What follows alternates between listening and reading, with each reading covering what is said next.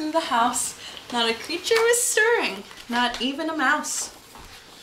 The stockings were hung by the chimney with care, in hopes that St. Nicholas soon would be there. The children were nestled all snug in their beds, while visions of sugar plums danced in their heads. And Mama in her kerchief, and I and my cat had just settled our brains for a long winter's nap. When out on the lawn there arose such a clatter, I sprang from the bed to see what was the matter. Away to the window I flew like a flash, tore open the shutters and threw up the sash.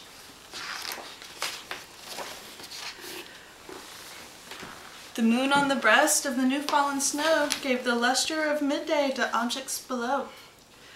When what to my wondering eyes should appear but a miniature sleigh and 8 tiny reindeer, with a little old driver so lively and quick, I knew in a moment it must be Saint Nick.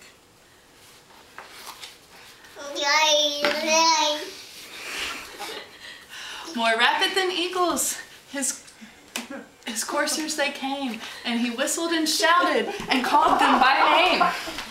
Now Dasher, now Dancer, now Prancer, now Vixen, on Comet, on Cupid, on Donner and Blitzen. See, reindeer.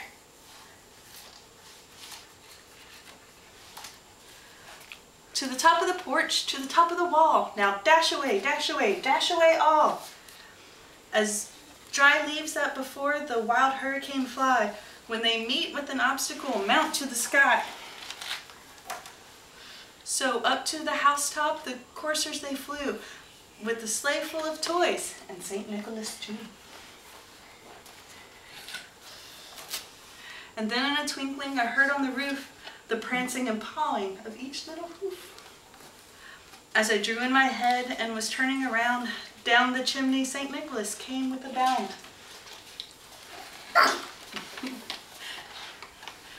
He was dressed all in fur from his head to his foot, and his clothes were all tarnished with ashes and soot. Oh. A bundle of toys he had flung on his back, and he looked like a peddler just opening his pack. His eyes how they twinkled, his dimples how merry, his cheeks were like roses, his nose like a cherry. His droll little mouth was drawn up like a bow, and the beard of his chin was white as the snow.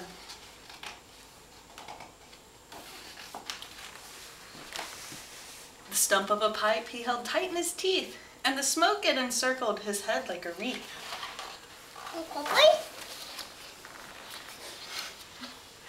He had a broad face and a little round belly that shook when he laughed like a bowl full of jelly.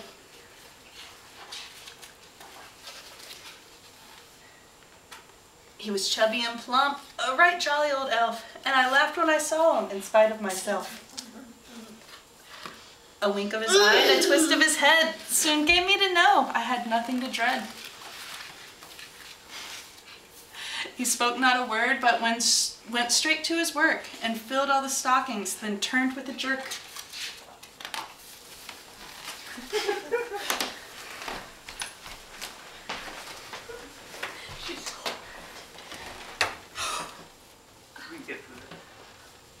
Okay.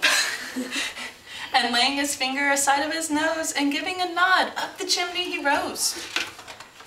Papa? Papa? Oh.